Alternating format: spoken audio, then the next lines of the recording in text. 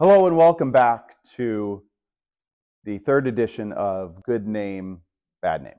This is a social show where I give you my personal opinion on whether or not a worship song is a good name or bad name. Again, to recap, there are many of you who have been thrilled by my choices as of late, and some of you who've been disappointed by a few of my comments in the last episode especially. And I don't care! Shout to the Lord. It seems a bit aggressive if you ask me.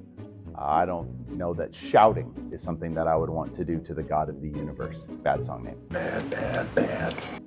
Your grace is enough. Yes, it is. And I'm thankful. Good song name. Good name. Stand in your love.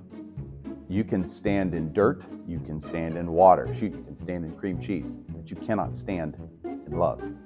Bad song name. Very bad. Indescribable.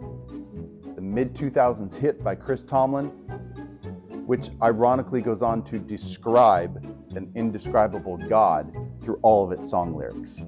Confusing song name. Very confusing. Death Was Arrested. Theoretically, that'd be awesome.